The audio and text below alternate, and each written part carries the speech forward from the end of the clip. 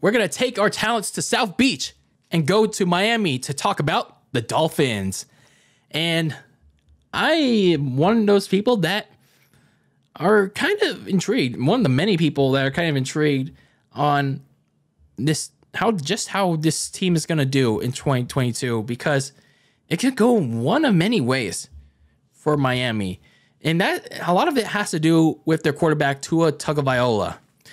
When you look at their 2021 season, it was a tale of two.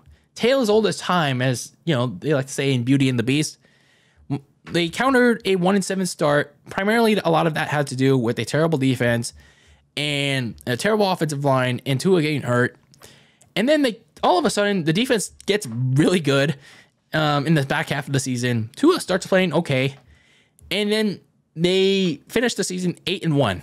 The only loss they had was the blowout to the Tennessee Titans that got them eliminated from playoff contention for the season finale against the Patriots.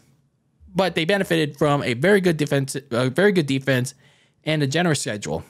Until again, that loss to the Tennessee Titans. So Brian Flores, at the end of the season, their former head coach, was fired after 3 seasons, to the surprise of many, and then he later sued the NFL for wrongful termination, and then was replaced by then 49ers offensive coordinator, who some of you may know, by the name of Mike McDaniel, who has been with Kyle Shanahan for many, many years. For me, he seems like he's like an unknown yet chill guy to be around. He definitely looks very, very, very chill. He has a very good personality from what I've seen in interviews, and hopefully he's the right fit for Miami and the right fit for Tua for what Dolphins ownership is looking for. Now, speaking of Tua, that is the Dolphins' goal for 2022.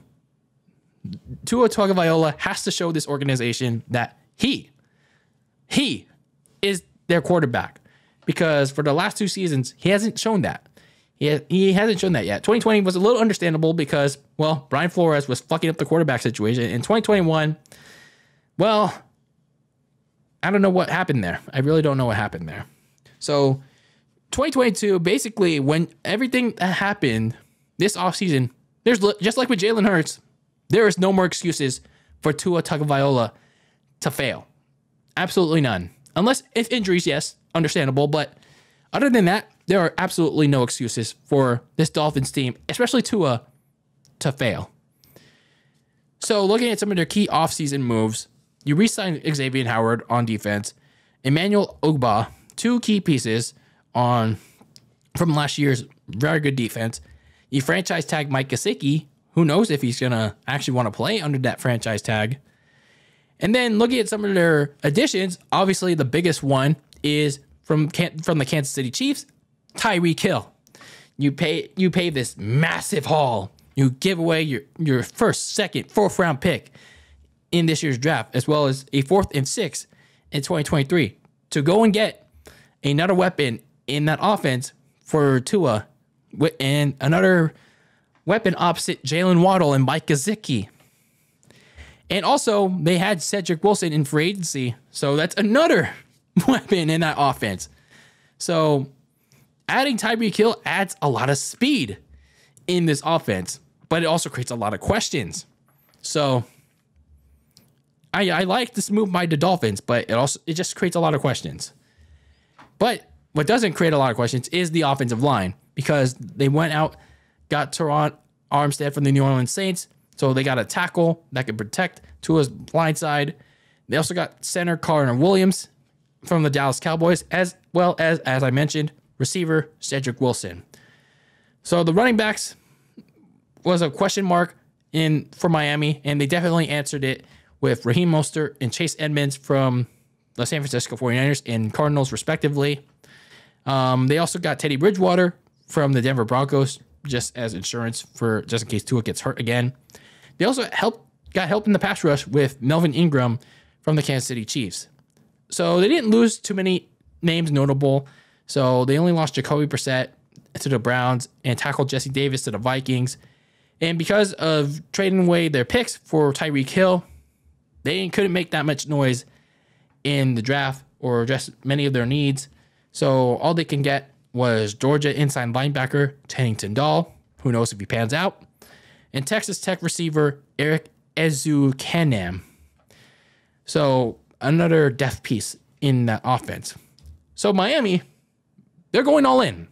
They're basically going all in on Tua Tagovailoa this season. But he has to prove that he's also all in. He has to process the defense faster. He has to sling that arm faster. He's got to get the ball out quicker. He's got to make less mistakes. He's going to benefit from a better offensive line than what he's been provided with the last 2 years. So the Dolphins invested in this offensive line. They traded away many picks just to get Tyreek Hill.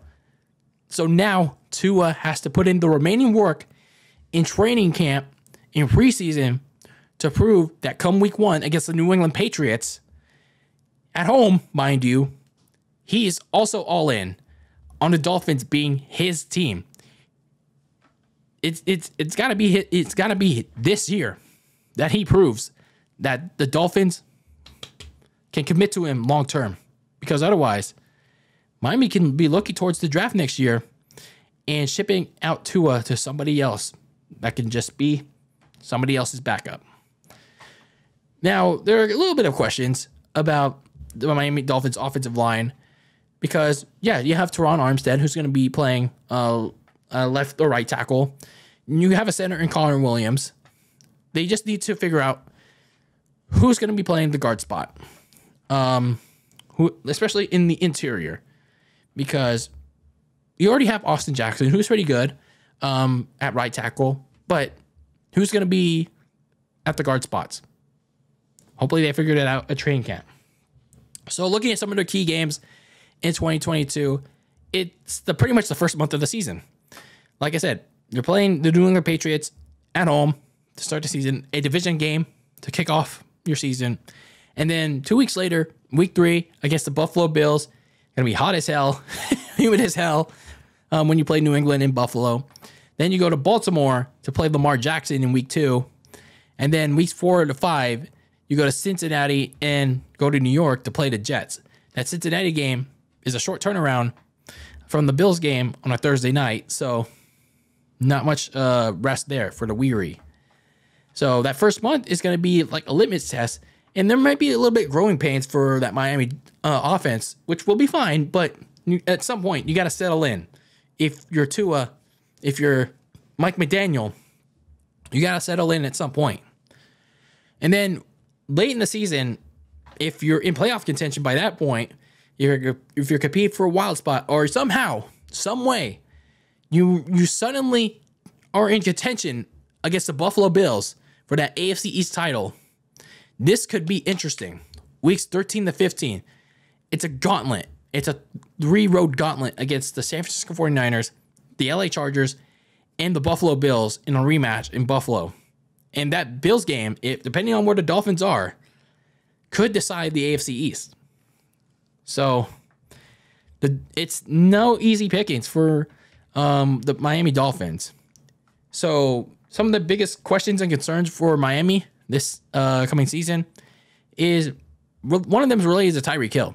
How does he adjust to life going from one of the best quarterbacks in the league, Patrick Mahomes, to a solid but a not yet proven quarterback in Tua Tagovailoa? Because Mahomes in that Chiefs offense was all about speed. It's all about stretching the field, spreading the ball around. It's kind of almost the same here, except without the speed yet.